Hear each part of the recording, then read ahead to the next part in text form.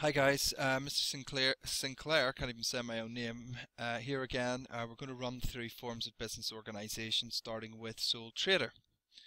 So first of all, well, these will be all the different things you need to know. So what is it, examples, pros, cons, and sort of background of people who become sole traders. Alright, so sole trader is a business which is owned and controlled by one person.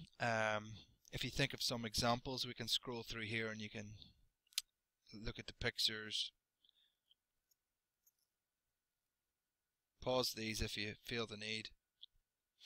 Okay, so we might want to pause the video now and try and see if you can think of between 3 and 5 advantages that a sole trader would have over other types of business. Okay, so if we're unpaused now, then the sort of advantages would be these things. Easy to set up. You have complete control, so you're your own boss. You don't have to sort of negotiate with anyone else because you're running the business day to day. You're the owner-manager, essentially. You can keep all of the profits. You can reinvest them, but you can keep them if you want. It's up to you. You can have quite a personal service because you own and run it, so your name's over the door, so to speak, and you know, you become synonymous with the business.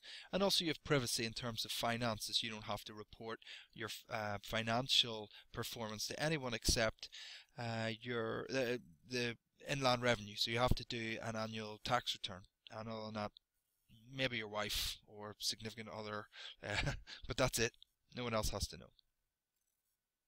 Okay, so then we have to think about the downside. So you can pause the video and again see if you can rustle up between 3 to 5 disadvantages of operating on your own.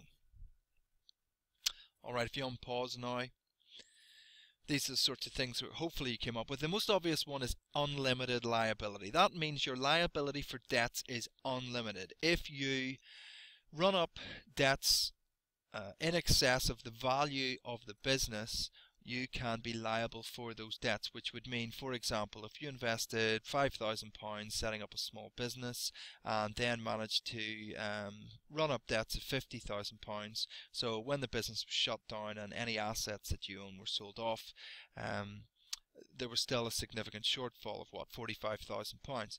In that case, then your creditors, the people you owe money to, could potentially, not always, but they could legally come after you to get hold of personal possessions that would then be sold off, and any money generated by the sale of those assets would be returned to the creditors. Now, they don't come round on their own and start, climbing in your windows and stealing your stuff.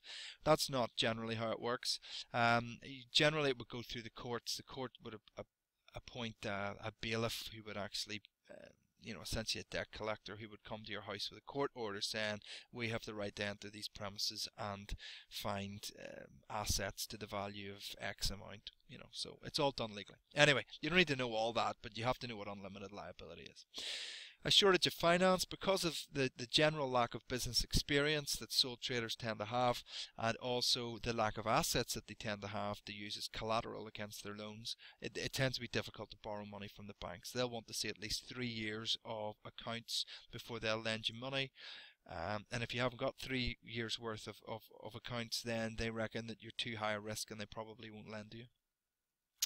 There's pressure on you because you can't share the workload. You're the owner-manager yourself, and a lot of sole traders really struggle to do all the different jobs that they have to do. There's a lack of expertise, again, because there's only one person who's the owner-manager. That would mean that then you have a lack of skills in maybe, say for example, bookkeeping, or it could be that you're good at talking to people, you're good at marketing, you're good at coming up with creative promotional campaigns, that sort of thing to boost sales, but you're not very good at managing your stock levels and trying to deal with stock efficiently and minimize waste. And also there's a lack of continuity, which is kind of, I always think it's a little bit obscure. If you die, no one else can use the business. I'm not sure that's going to be your concern if you die, that no one else can have your business. You're probably preoccupied with being dead. So, yeah, but it is one of the downsides. So I guess if you wanted to pass on the business to yourself when you retire, you can't actually do that because there's no legal distinction between you and your business.